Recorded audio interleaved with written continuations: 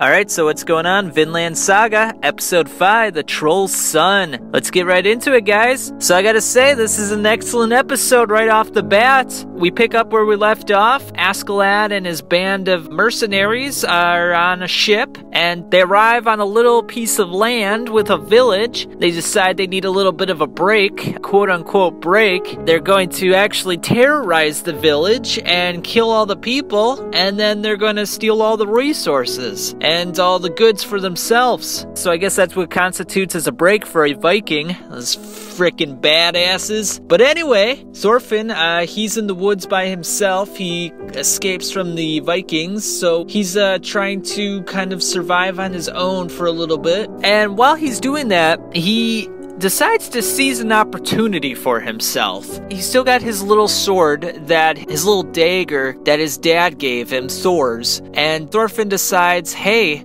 maybe I could sneak in and kill Askeladd. He gets to the place where Askeladd is sleeping, probably a house that he stole from one of the villagers, and he sees an even bigger sword on the ground. So he decides to seize the sword and sneak into Askeladd's house. And then right as he's about to kill Askeladd, he's got the sword ready, he's about to swing, Askeladd's sleeping, or supposedly sleeping. He's got the rage in his heart and in his face, got all sorts of vengeful intentions, but he just can't do it. He's thinking about his dad and how honorable he was, and how a real man would never just kill in cold blood. So he decides, you know what, I'm not gonna do this right here, right now. This is not right. I'm gonna challenge him to a duel face to face when things are equal. Even though he's a kid and Askeladd is a full-grown adult, he still feels like a duel is the only way to go. And then just as he leaves the area, we see that Askeladd was not sleeping whatsoever. He had his eyes fully awakened. And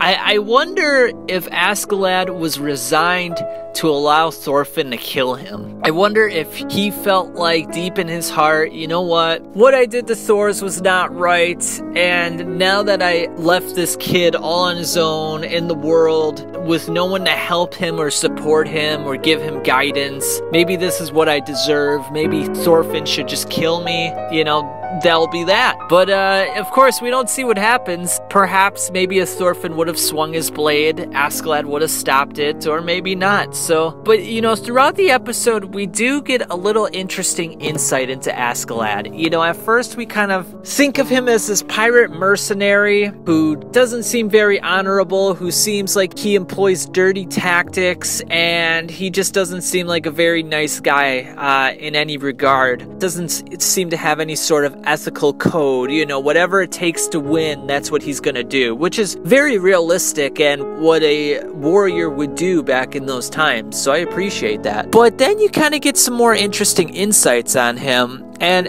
especially throughout this episode, you know, we see two duels between him and Thorfinn. And in the first duel, Thorfinn attacked, he gets his blade stuck in a piece of wood, Askeladd kicks him, he doesn't show him any sort of mercy, except in the sense that he doesn't kill him. I mean, he very easily could just say, this child is enraged, vengeful, he doesn't have any respect, I could just kill him easily. No one's gonna do anything to me. It's not like there's anyone that could challenge me that supports him. The people from his village ran away in fear. The cost-benefit analysis is in my favor. I mean, I could kill him and no one's gonna do a damn thing. There's no one in the world that is going to come after me in vengeance, and he's just a child. But it seems like Askeladd, maybe he respected Thor's so much, and I feel like he sees a lot of Thor's in Thorfinn. Even though Thorfinn has not yet matured, he understands, you know, there's a lot of potential in this young boy. And whether or not, you know, Askeladd can use him in the future for his own benefit, that's a matter for debate. But I think he recognizes that, hey, there's a lot of potential in this child, and it would be a waste if we didn't see what he could become.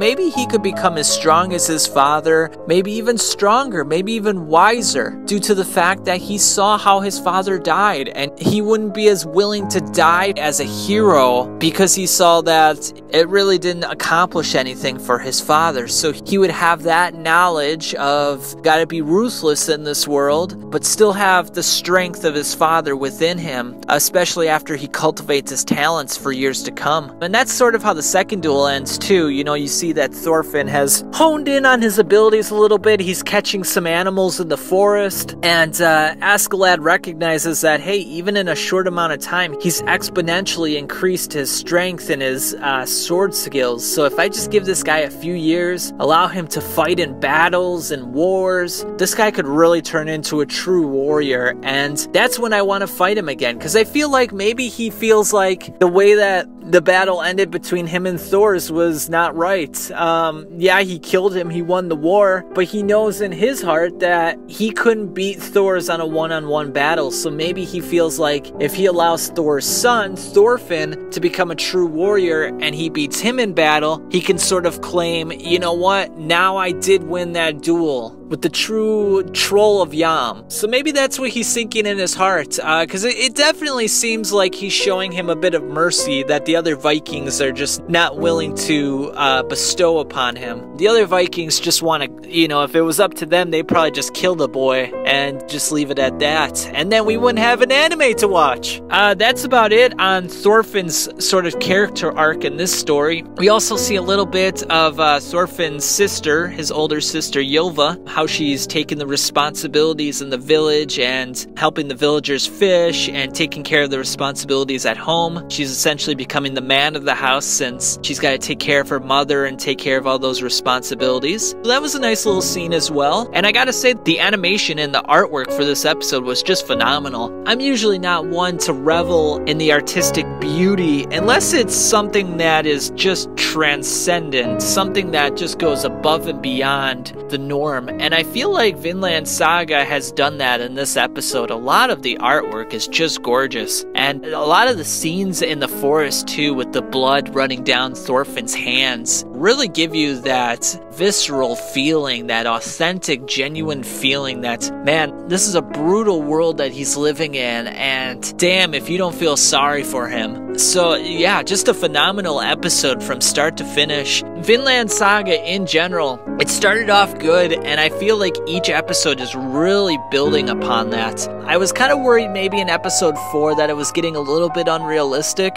but episode 5, especially when Askeladd and his crew terrorized that village, I was like, geez, this feels like it's out of a history book, but it's stylized in the way of an anime, and it's exciting. So I mean, it's just a beautiful anime, and I just can't wait to see the next episode. They don't make anime like these nowadays. This is a welcome surprise. So yeah, I hope it just keeps on going. I hope we get better and better, and I hope this turns into one of those anime that is just something that's truly great, maybe even a masterpiece. So till next time, eagerly awaiting the next episode. I hope you guys are, but until then, catch you on the flip side.